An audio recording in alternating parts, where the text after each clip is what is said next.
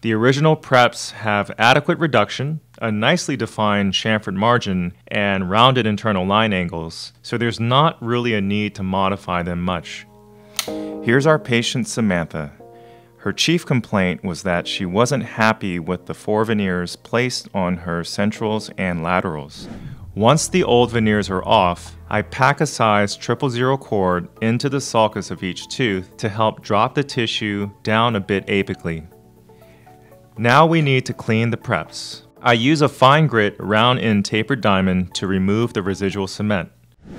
I finish things off with a Venus super polisher to smooth and round over the incisal edges. To ensure we get a good capture of the margins in our digital impression, I pack a size 1 cord to provide lateral tissue deflection.